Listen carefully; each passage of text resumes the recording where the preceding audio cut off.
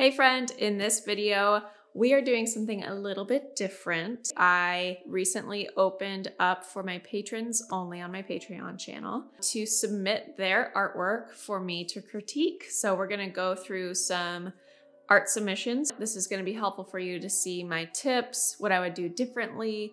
A lot of things are going to revolve around very, very small changes. So if you've been frustrated with certain things, but you don't know what it is, this video might be really eye-opening for you. So if you're ready to see what comes out of these art submissions and art critiques, then let's dive in.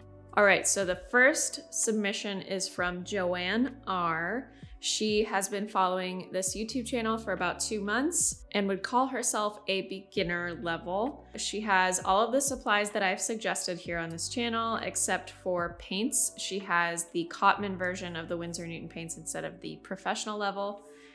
She is still learning how to mix colors and seems like this is the main difficulty that Joanne has. And she says, I think I'm getting the hang of painting leaves, but need to work on the colors. Flowers were much harder for me. She submitted a photo of her floral wreath. I can tell right off the bat that one of the main things that would really up the level of this wreath is the pigments. So she mentioned that she's using Winsor Newton Cotman level paint. It also looks like the paper is different, but she said that she's using the same paper that I use. It looks a little bit smoother to me, like Canson watercolor paper, because some of the bleeds are just more stagnant and stiff looking. Overall, I think this is, especially for a beginner level, a really, really good painting. I love it. The symmetry of the wreath is like on point. I would just loosen up a little bit if you don't want it to look so stiff, and if you want it to look more flowy and organic, try to loosen up and get longer C curves or secondary stems that go to your leaves instead of having all of the leaves hugging the main stem, because it just feels a little bit tight. But overall, the minor things are the colors are just a little bit flat, probably because of the Cotman level thing. And then the entire wreath itself just feels a little bit too perfect, like shape-wise. So try and loosen up a little bit. Extend your C curves for your secondary stems, like I said, and just kind of bounce around the wreath like you're kind of doing this dance with your flowers and with your leaves. So instead of just plugging them in at the same exact angle all the way up around the stem, try to make it more like a dance, be more going with the flow type of feeling, and that way you'll get a little bit more of that organic tossed look with it. But I think it's an amazing job. Great job, Joanne. All right, our next contestant for this art critique is Priscilla B. So Priscilla has been painting for about 7 months, and she is using the same exact supplies that I have. So she's using the same supplies, has been painting for 7 months. That's not very long. So let's take a look at what she submitted. And that is quite amazing for only painting for 7 months. Actually, when we first saw this photo, John was like, wait a minute, is that yours?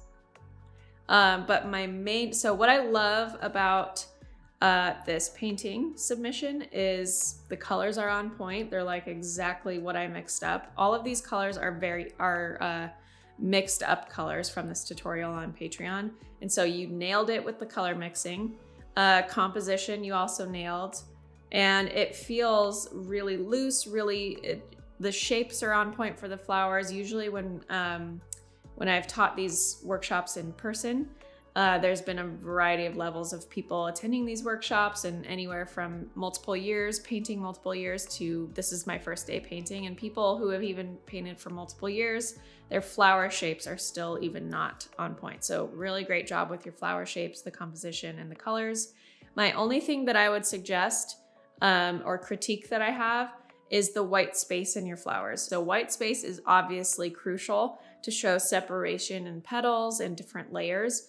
But the chocolate cosmos specifically, and then the top left pink peony has a little bit too much white space in it. So it still looks on point shape-wise, but if you tighten it up a little bit, it's gonna make it feel a little bit more full and fluffy and not as like, here's a piece over here, here's a piece over here. Very small changes, minor changes, and everything else is on point to me. So really great job, Priscilla. So next up is Barbara O. She's been painting for 6 months.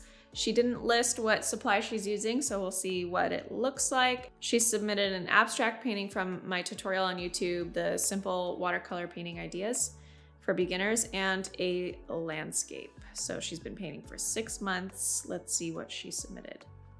So she's got the abstract piece on the left and then a landscape piece that was like her interpretation of the California sunset with the palm trees. And already I can tell the paper is giving you some issues. But let me start with what I love about this piece. I love the colors. I love the colors that you chose for both pieces. Obviously you went with your own intuition and flair on the trees and the sky painting. And I love that. I love the turquoise and the pink and the blue combinations. And the pattern on the left is awesome. I think if you, and then here's my main critique. I think if you upped the quality in your paper, you would see a huge difference in your blending, because right now, especially in the sky of the landscape piece, it looks just a little choppy and not smooth blending between colors. So that's probably because of the paper you're using. I'm not sure what it is. It looks like it could be Canson watercolor paper, but something on the smoother side. So for me and how I teach and how I paint, I prefer cold pressed and something that's really toothy, like Arches or Legion, Stonehenge Aqua, or Saunders. So make sure if you want to smooth out that coverage, then I would make sure to get some paper like that.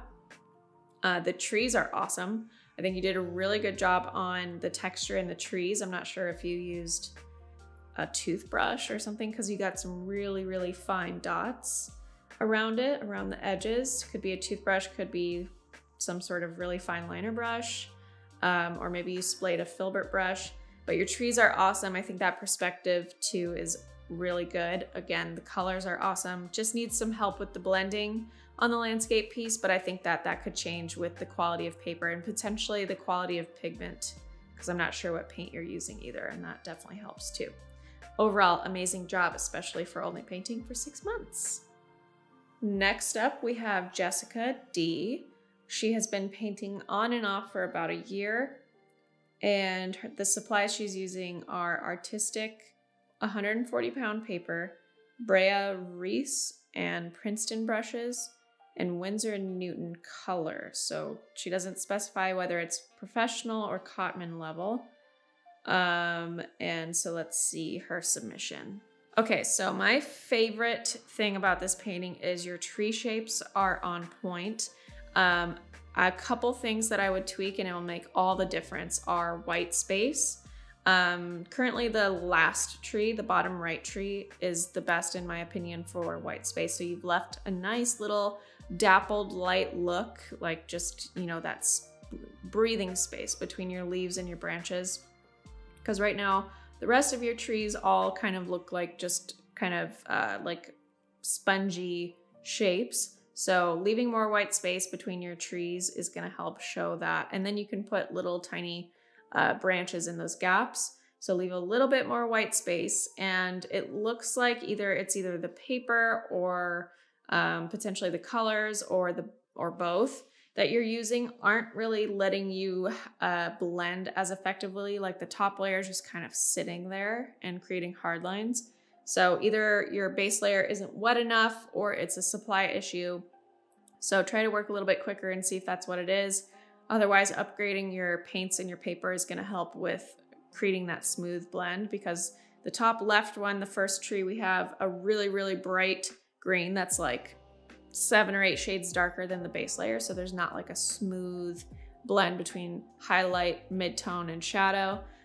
So you'd want to kind of bridge the gap there. And then my other tip for you is the direction that you're pointing your brush. So I can really tell in the top right tree that your brush was pointed kind of in the same direction for a lot of leaves in a consecutive row like this, because you can see the point of the brush pointing in the same direction. So just try to mix that up. So it gives you that random tossed leaf look. And then for all of the trees, like the actual leaves, the blending. So make sure you're working with really good supplies or working quicker so that you have smoother blending for wet and wet. And then the texture on top, just make sure to change the angle of your brush so it's more random and leave some more white space, and you are on the right track to make some amazing looking trees. These are awesome, so keep it up.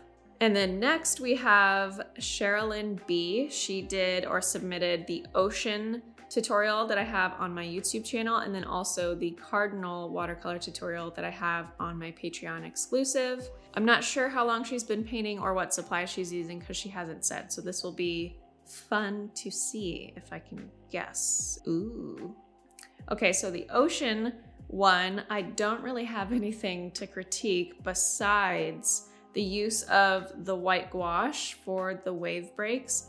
I would just make them look more foamy, so like more dense areas. You've got the thin little scribbles down.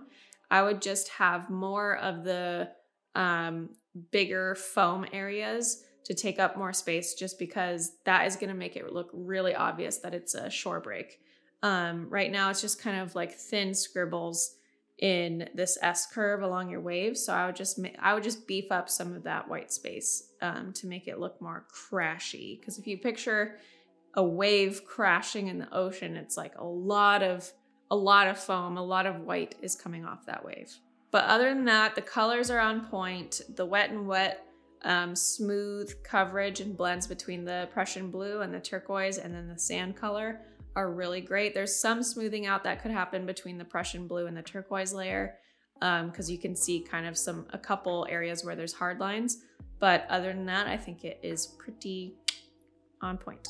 And then she also submitted the cardinal, and I think this is amazing. She did a blurry kind of snowy vibe background instead of what I showed in the Patreon exclusive, which was kind of like the same-ish color as the cardinal, the reddish pinkish hues in the background blur.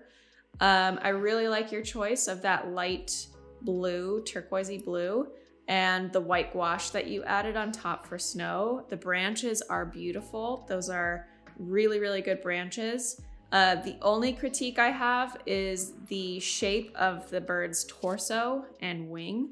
Just look a little bit on the big side, and then the wing looks a little small compared to how big his body is. So work with, maybe sketching basic shapes and a few birds or cardinals over and over and over again to get those proportions down a little bit. But everything else looks on point, and I love that he's staring straight at us in the face, and the eyes are all lined up perfectly, so you did a really good job. So next up we have Wenjun Q. I hope I'm saying that right. Wenjun's been painting since summer of 2020, follows every tutorial. Thank you, thank you. So the supplies that Wenjun is using are Winsor Newton watercolor paints, a mix of professional level and Cotman level, Legion cold press watercolor paper on a block, so the same paper I use, and the same brushes, the Princeton Heritage 4050 series in size 2 and 6. So let's see. So this submission is from a Patreon exclusive tutorial on a poinsettia flower that I did, and it literally looks like the exact painting I did. Like I can't really tell a difference actually. So that's a good thing. So your colors are on point, obviously. I mixed up a variety of reds using some purple undertones, some brown undertones. You have all of those. The details are fantastic. And the greens, the like little evergreen sprigs that we did are exactly the same, basically. The only thing I would change is in the evergreen leaves. They're just a little bit too dense. If you have a little bit more white space in those, then it's pretty much perfect.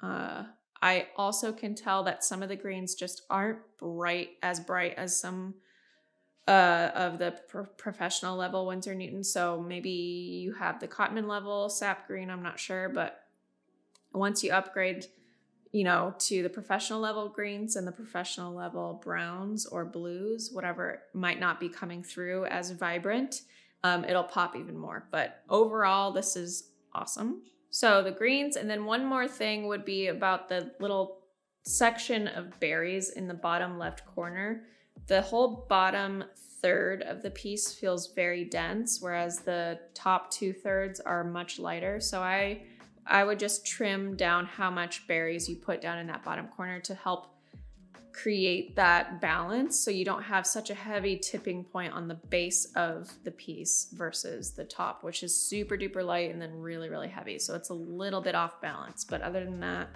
really, really good. So last but not least, we have an art submission from Jade S. She submitted a few paintings, so we're gonna go through each one of them, kind of briefly touch on the things that I would change, things I would keep. And she also, so the supplies that she's using, size 6 round brush in the Princeton Synthetic Gold Taklon, and then a size 3 in the Princeton Heritage 4050. She is also using Canson watercolor paper 300 GSM and Legion paper, but only for the last month's live tutorial, and she can feel the difference. I'm telling you people, wonder if I can spot the difference. And then the colors she's using are a set from Mungio,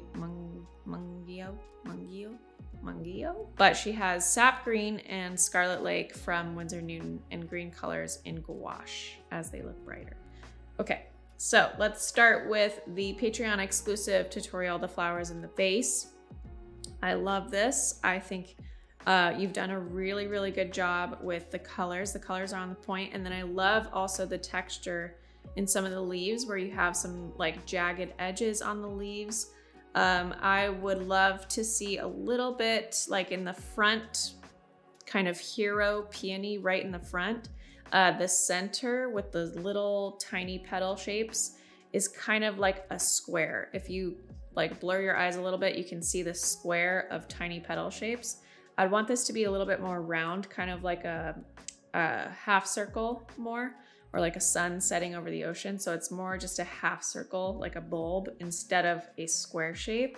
Jade also has taken my course, my online course, Photograph Your Artwork. So all of her submissions are beautifully styled photos, which if you're not familiar, I used to be a photographer, and I now, teach in my online course, Photograph Your Artwork, how to style and compose photographs of your artwork. So lighting, styling tips, composition tips, and whatnot. So awesome job there.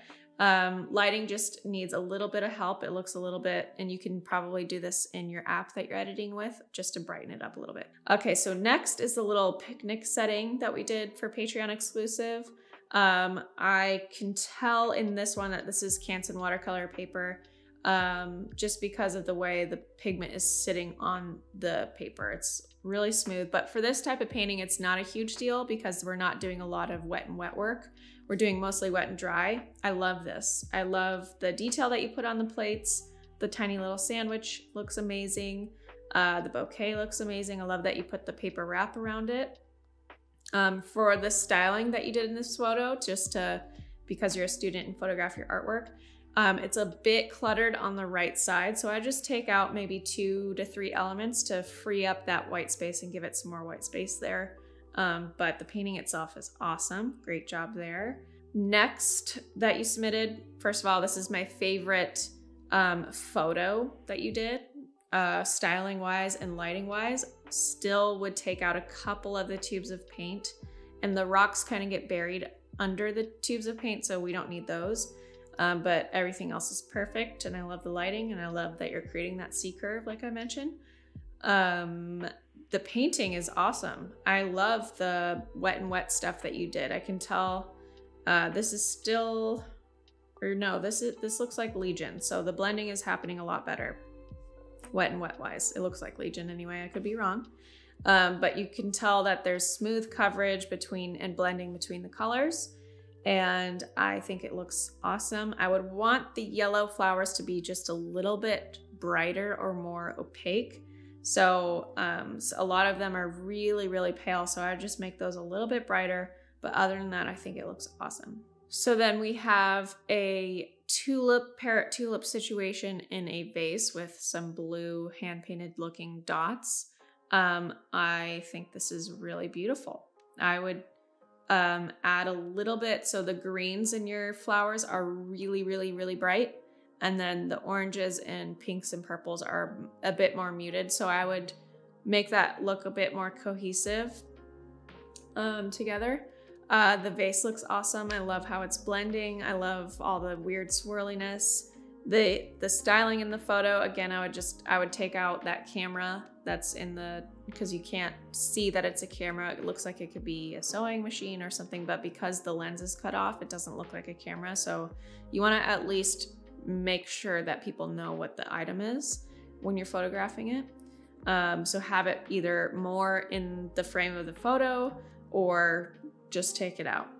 So overall, I've loved all of your art submissions. There's just a couple tweaks here and there. And then with your photograph your artwork course that you've been putting into practice, just lighten up on the styling elements just because we have everything to use that we can use to style with. Just start minimal and then you can always add. But usually the ones that have the minimal amounts of things in the photo do the best. So I hope that was helpful for you wherever you're at in your art and your painting journey. And let's give a round of applause to those of you who had the courage, the people in this art critique, the very first art critique video that we've ever done. Round of applause to those of you, thank you, John, who submitted your work. I know that takes some bravery and some courage. It's intimidating to have somebody critique for the world to see your paintings. So thank you for submitting. I'm sure it helped a lot of other people. Hopefully it helped you to those people who submitted, but I know it's gonna help a lot of people because maybe they'll see something that they find in themselves in one of your paintings or whatever. And for further resources, if you want to get better at watercolor, make sure you check out this video I have on my channel called The Complete Beginner's Guide to Watercolor. It's like a 2+ hour long video, everything you would want to know about watercolor. I also have a free floral watercolor ebook that you can download, and it will give you all the basics and supplies and all the things that you would want to know about floral watercolor. Check that out. And along with that, I have 3 books on the way, but 2 out currently called Everyday Watercolor. So make sure you check those out. They're available on Amazon and most local bookstores. Everyday Watercolor and Everyday Watercolor Flowers. And then Everyday Watercolor Oceans is coming out in July 2022, so stay tuned. And like I mentioned, my Patreon, we cover more in-depth topics on there as well. So make sure you check that out. And as always, thank you for watching, and I'll see you in the next video.